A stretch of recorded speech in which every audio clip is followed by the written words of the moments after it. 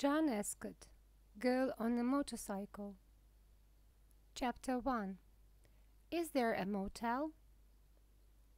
Kenny is going across America by bus. One evening in summer, his bus arrives in a little town in California. "I want to stop here tonight," says Kenny to the bus driver. "Is there a motel? Do you know?" "Yes," says the bus driver. "There is a nice motel across the river. It's not expensive." "Is there a bus to San Francisco tomorrow?" asks Kenny. "Yes," says the bus driver. "There is a bus every day." Kenny gets off the bus with his bag.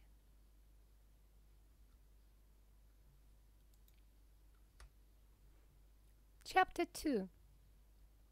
Give me the money. In a street in Los Angeles, somebody is robbing a security guard outside a supermarket. The robber is sitting on a motorcycle and has a gun. "Give me the money," the robber tells the security guard. "Okay, okay," says the security guard and gives the robber the money. Then the robber rides away, but a camera is taking pictures. After the robbery, the supermarket manager phones the police. "Yes," he says, "a robbery. Yes, long blonde hair, and with a motorcycle." "A man or a woman? We don't know. Yes, we have some pictures." "Okay, quickly." Chapter 3. Room 23. In the little town, 50 kilometers away from Los Angeles, Kenny goes into the motel and asks for a room. "Room 23, says the man at the desk. He gives Kenny a key. "Thank you," says Kenny, and he goes up to his room. An hour later, Kenny comes down to eat. "I'm hungry," he thinks. He sees a girl arrive on a motorcycle. She walks to the front desk, and the woman gives her a key. "Room 17, says the woman at the desk. "I think I know her face," thinks Kenny. "Is she somebody famous?" Chapter 4. Is it her? Early the next morning, Kenny puts on the TV in his room. A newsreader is talking about the supermarket robbery. There are some pictures from the supermarket camera. Kenny watches the news. "The robber is somebody with long blonde hair and with a motorcycle," says the newsreader. Suddenly, Kenny remembers the girl at the motel desk.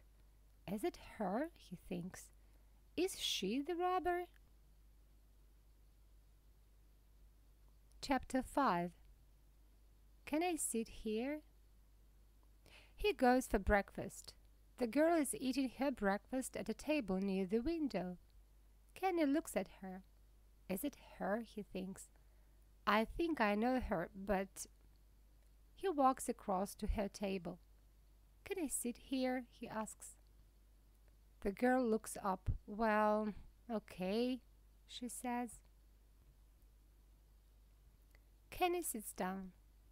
My name's Kenny, he says. Pleased to meet you, she says. I'm Mel. Where are you from? Asks Kenny. San Francisco, says Mel. I'm going there later this morning. Where are you from? Boston, says Kenny.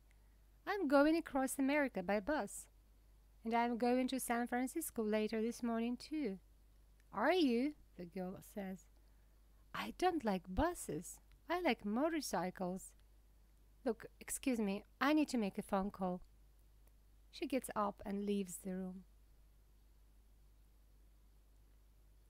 Chapter 6.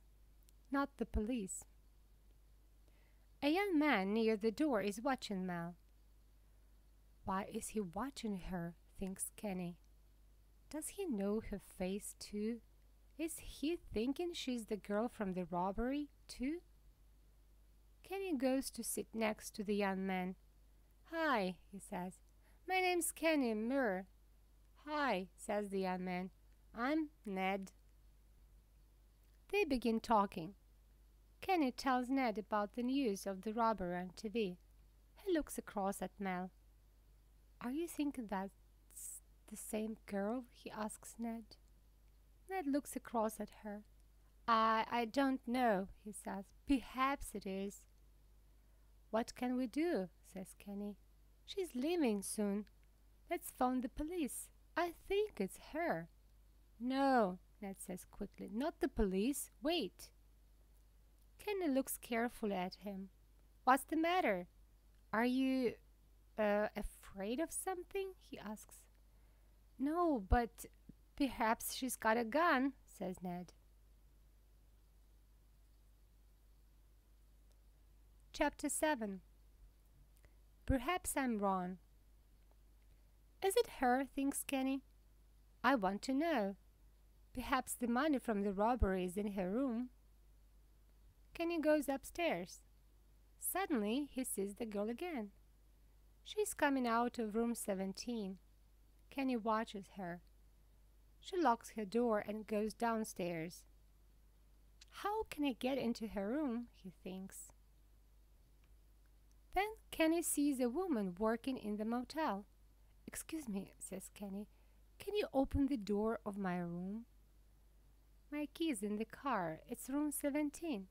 "Yes, of course," she says, and opens the door of room 17.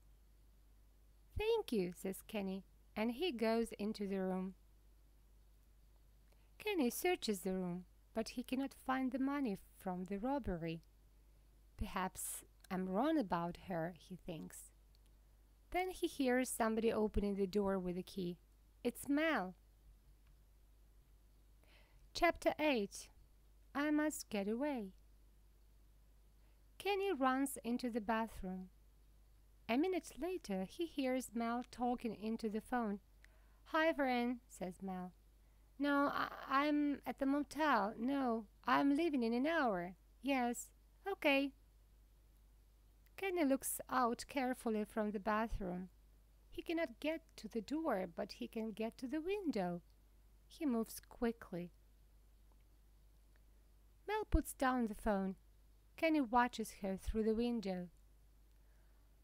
I must get away from here, he thinks. Kenny cannot go back into room 17, but he can open the window to room 18.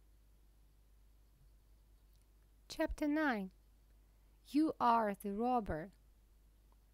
Kenny climbs into room 18. There is nobody there. He goes across to the door. But then he sees something. What's that? He thinks. Is it a wig? It is. It's a blonde wig. Kenny searches the room. Here is a black motorcycle coat, he says to himself. And what's this in this bag? The money from the robbery. Kenny hears somebody coming. He wants to get out of the room, but he cannot. Ned comes into the room. He sees Kenny.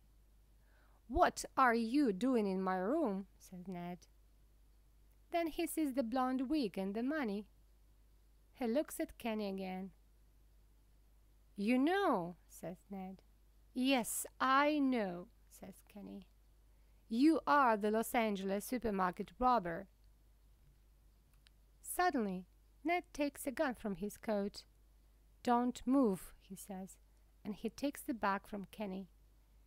You can't get away, says Kenny. Yes, I can, says Ned. He hits Kenny on the head, then he locks him in room 18. Chapter 10. I Can't Swim.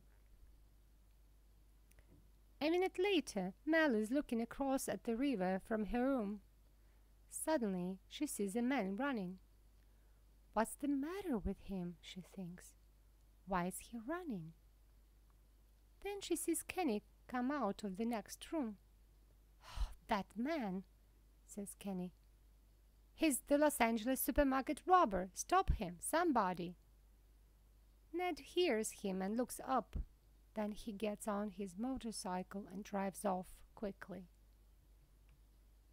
I can't stop him, says Mel. She climbs down from her room. She runs across the motel, gets on her motorcycle, and goes after Ned. Mel rides her motorcycle quickly towards the river.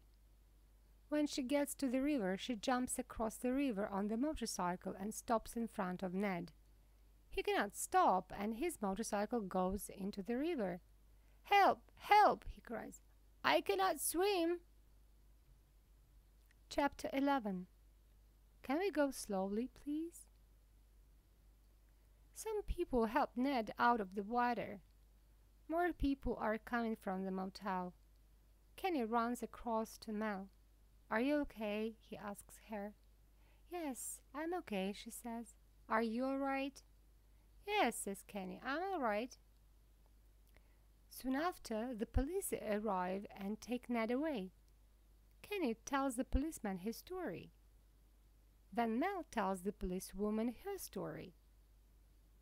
"Do I know your face?" the policewoman asks Mel. "Are you famous?" Mel laughs. "Perhaps you do," she says. "I'm on TV sometimes." "Now I remember you," Kenny says to Mel. "You are Mel Palmer, the famous stunt girl. I see you on Stunt Girls USA on TV sometimes." Mel smiles. "Yeah, that's me," she says. "Now, do you want to come to San Francisco on my motorcycle, or do you want to go on the bus?" "I'm coming with you," says Kenny, laughing. "But can we go slowly, please?"